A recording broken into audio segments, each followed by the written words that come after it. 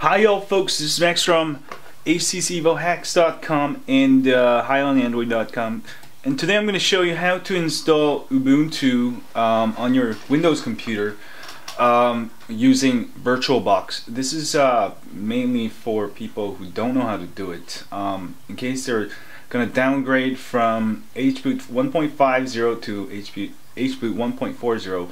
Also, this is a universal guide on how to install Ubuntu running as a VMware, which can be very useful. So go download the two files, the VirtualBox, this one. I'll have links, and also Ubuntu 11.10. You can also download the latest version if there's a newer, but as of this video, that is the newest one. So I'm going to first install VirtualBox.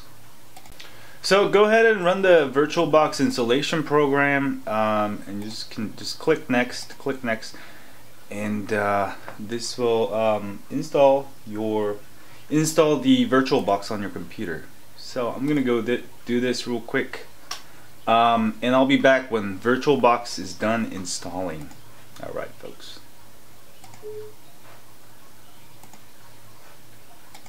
So installation is done. I'm gonna start Oracle VM VirtualBox, and we're gonna go install Ubuntu as a you'll get this, and actually have two virtual machines already. To install new Ubuntu, simply hit new, next, and then choose Linux and Ubuntu for the system, and let's say my new Ubuntu, right? Click next. Memory size, you can set it. I'm just gonna set it at 2 gigabytes. You can set it for 520. It doesn't matter. And I'm gonna use create new hard disk. All right. And I'm gonna hit next. And it's gonna ask you VirtualBox disk image. This is fine. You can choose dynamic or fixed size. I'm going to choose dynamic, and size of virtual disk in megabytes. I'm going to actually put it in my directory under VM, so it's easier for me to get there. There we go. And it'll create a file. This is your VirtualBox. You can actually copy it over and use it somewhere else later on too. And I'm just going to set it to 8 gigabytes. That's fine. Create, and basically this is done here, and then I think hit start button here. Is that recording? Yes. And you get this first time wizard thing. Hit next, and for the source, you're gonna select the file you downloaded, the ISO file I pointed out earlier. Let me see here. Oh no, I put it here. There we go. So I'm gonna select the ISO file here, the Ubuntu 11.0 that you downloaded earlier, and this will basically boot the ISO as a CD drive, and you can install Ubuntu as a virtual machine. Start, and it's going to start the virtual machine. Just say OK, and it will boot, and we can install the Ubuntu onto our virtual disk here, and we should be done here. And this way you don't need a separate Ubuntu computer when you downgrade. That's the main reason I made it for, but you can do this just to have Ubuntu running as a VM, which is cool. I used to have a fully Ubuntu machine, or actually Linux machine, and I would run VMware and run Windows for quite a while, for like a whole year. It worked out pretty well, but you know, now I'm doing the opposite. I also have a Ubuntu dual boot on most of my computers. Ubuntu is great, just running it not on virtual machine. If you run it on straight your computer, you can hack crack web keys. It's kind of cool. It's illegal, but it's fun to do. Fun to crack your own Wi-Fi. So this is gonna run and just go through the steps, and it should install it. And once you've got this running, that's pretty much it, I guess.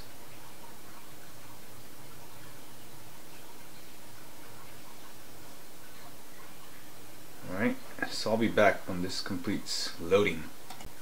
So when you see this screen, do install Ubuntu, and then it will install it in the virtual drive you just made. There we go. And I'm installing virtual machine. Alright, and just click continue. This is fine.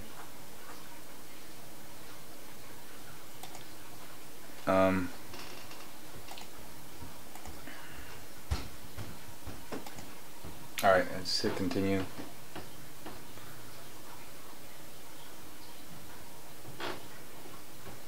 And erase disk and install Ubuntu, that's fine. It's gonna actually use your virtual disk, so not erasing anything. Install now. And this will install your Ubuntu. It should take, I don't know, maybe 10 minutes. Depending on how fast your computer is. And I'll be back when this is done. Yes. And here you can set your name, computer name, username, password. Make sure you remember it. I'm gonna do that. So it's done. Restart now. And also, let me give you a sneak preview of what's coming. KoreanNoodles.net. Oh yeah, it's so good. And just let it restart. And that's how you install Ubuntu Linux on as a VMware or VM virtual machine. So I'll be back when this reboots. Oh yeah, this is so good.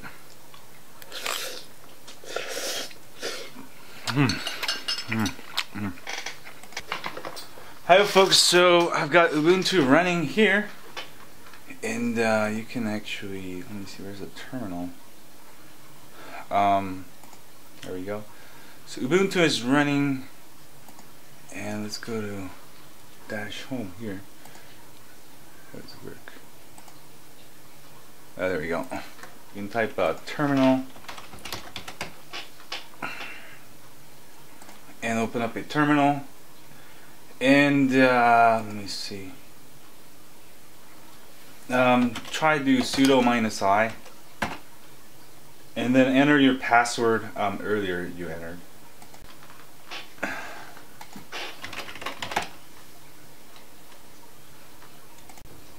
I got cut off there. Once you got this step, you're all ready to go. So go, you're all ready to go. That's how you install Ubuntu on your virtual VM VirtualBox. And this is all free software, all open source. And I'm gonna leave that alone. And that's how you install it. And if you like this video, don't forget to hit that like button here, favorite it, and also subscribe to my channel if you have. Thanks. And also share it with your friends on Twitter, Facebook, or GooglePlus. And I'm gonna get real high on Android now. See y'all later. Oh, one last thing I forgot to mention is how do you copy files into this new virtual machine. You can go to this share folders under devices and hit OK. And you'll have to have actually the guest thing installed. So first what you'll do is do install guest additions there, and this will pop up a this window, and say OK, and automatically run. Do it, and this will install the VirtualBox. Put your password here, and it will install the VirtualBox so you can there you go, you can actually share files between your Windows system and the virtual machine. So I usually set a folder in my Windows hard disk that I can put files there in my Windows, and you can easily access it in your Ubuntu. So once this is done, should be all good to go. So I'll be back when this is done. Hey folks, so once that's done, you're all ready to go. Let's go share a folder. Go to share folders, add a share folder, and you can choose. This will show you your Windows directory. I usually choose make a directory called I call it VM, and then I just share that. That way, anytime I need a file to use in Ubuntu, I'll just do that. Just access VM. I'll name that VM. You can choose auto mount. Hit OK, and click OK. And then now you can open up a terminal, double check it, and if you type df, it will show you it's mounted or not. I don't think it's mounted. Hold on a second. Do a sudo -i, enter your password, and do a df again. Do cd/media like that. ls. It might not just be mounted, so let's go mount it real quick. You can just reboot it. Just type reboot, or you can reboot using the system command, and it should automatically actually mount it, I think. So that's the easier method. There's also manually mounted, but reboot it. I'll be back. Hi folks, so reboot it. Let me open up a terminal and check it again here.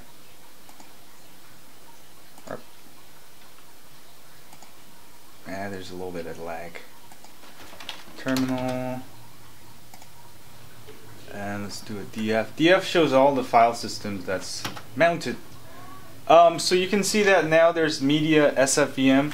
So if I go to /media/sf_vm, actually I need root permissions. So what we can do is do a sudo -i to give you root permission. Next, try to get into that folder, media sfvm. So this is actually my Windows VM folder in my C drive. So that's how you set it up for sharing files, you know, and that's how you do it. Anyway, I just wanted to add that so you know how to share files between your new virtual machine and Windows, which is pretty much important. Alright, see y'all later.